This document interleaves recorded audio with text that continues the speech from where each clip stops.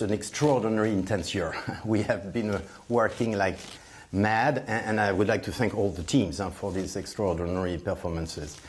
And exactly as you said, I have the feeling I'm leaving the bank to my successor in a very strong shape with very solid foundations.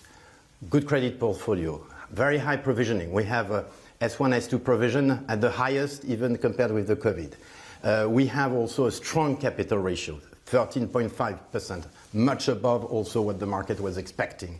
And so if you wish, I think with all these projects also which will bear fruit in the coming 2 to 3 years, my successor has a good and solid platform, and I'm sure he will do very well. One of the issues at Société Générale has been the share price. It's still lower now than when you started as CEO almost 15 years ago. You have the lowest price-to-book ratio of most European banks. Is that going to improve? Is the work that we've just mentioned over the past year going to be different going forward for your successor? Yes, first of all, compared with 15 years ago, the world has changed so much for banks. It's not the same play.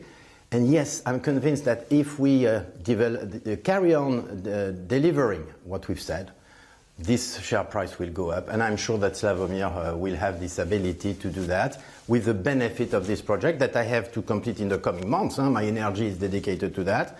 The transition is working well, and I'm sure he will be able, delivering the results, to have a share price which reflects much better the intrinsic value of the bank.